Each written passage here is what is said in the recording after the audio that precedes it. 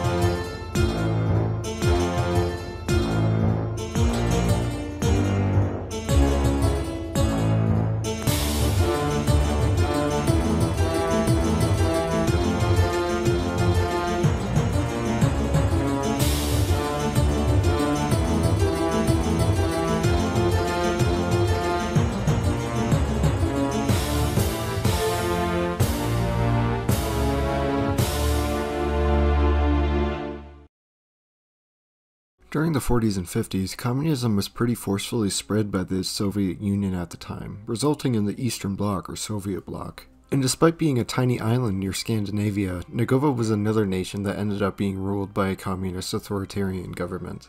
In 1982, an uprising started in Negova against the Communist Party, who was ruling the small island with an iron fist. Despite weapons straight from Russia and much bigger firepower, the rebels and people who supported the uprising managed to overthrow the Communist Party regime on the island and take back the capital of Lipany. Vice Premier Sergei Ostrovsky of the Negova Communist Party fled from the capital to Moscow in Russia. There, he met General Secretary of the Soviet Communist Party Leonid Brezhnev, a man who profited from his position so much in a reverse Grinch move his eyebrows grew 2 sizes too big. This meeting resulted in waves of Soviet forces being deployed to Negova and its surrounding islands. U.S. President at the time, Michael Jordan, launched support, but unfortunately he passed away after finding his shoe brand didn't sell shoes in his size. U.S. forces helped the rebels and pushed back the Soviets from the island. In 1985, 3 years later, Mikhail Gorbachev becomes the president of the Soviet Union and announces the Glasnost and Perestroika reforms, welcomed by the West. However, communists in his country aren't very sympathetic to his cause. One of these men is General Alexei Vasily Guba. Dissatisfied with Mikhail pandering to the West, he goes to the Russian army and says, hey guys, could I borrow a bit of the military? Sure, what do you need?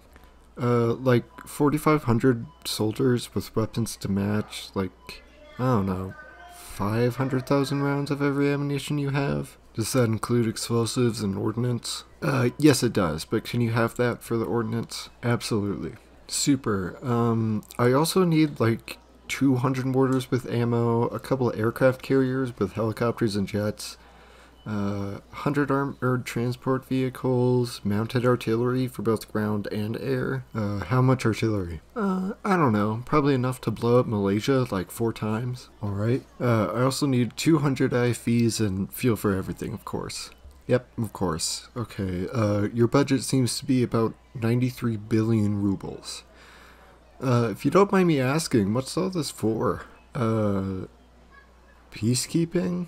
Okay, I'll get all that for you and you can deploy them when ready. So, Alexei invades the Malden Islands, which are controlled by NATO. So NATO sends forces, but only after Alexei takes over the majority of the island to make it more dramatic. A month into the conflict, mainland Russia makes the biggest revolution of the Cold War. Oh, those weapons were for war. After making the revelation of the century, mainland Russia decides to mobilize the rest of their army. This doesn't do much. Alexei is captured and the good guys win. The campaign is overall okay, but it only really serves as a very scripted baseline for what you could potentially be doing in the editor. Vinny, how come you play Pappy games? Why do you not shoot? ARMA is a series that is notorious for having an insane amount of strange keybinds. However, Cold War Assault isn't as bloated as the games that follow it. Awful keybinds are instead replaced with 1990s FPS jank. The ARMA games, and most realistic shooters that came after it, use a free aim system, where your gun and head move semi-independently, meaning your gun has a box that it can move in before your head follows it. However, Cold War Assault's weapon box is a bit too big, leading to some weird aiming that takes quite a bit of time to get used to, especially if you come from the newer ARMA games. Movement is another janky mechanic that somehow stayed the same across every ARMA game that has been released, using animation-based movement that has been a big problem in a very sizable chunk of games. The thing that worsens this in Cold War Assault is that there is no lean mechanic in the game. So, aiming around corners is a game of how precisely you can push A and D on your keyboard without losing the lower half of your body to a rocket. AI is another broken part of the game. Friendly AI will either stand in the middle of the street waiting for a firing squad to come get them, or work how they're supposed to. Enemy AI is either a stormtrooper from that one scene where Han charges into a room full of them, or is an AI version of Chris Kyle. This is especially fun when using an M60 light machine gun, a real-life gun that is famous for having kick equivalent to being hit by a motorcycle and being relatively inaccurate. This is painfully recreated in the game, so good luck hitting anything beyond 400 meters. Your character also seems to suffer from extreme scoliosis, making him about 1.5 feet smaller than most people.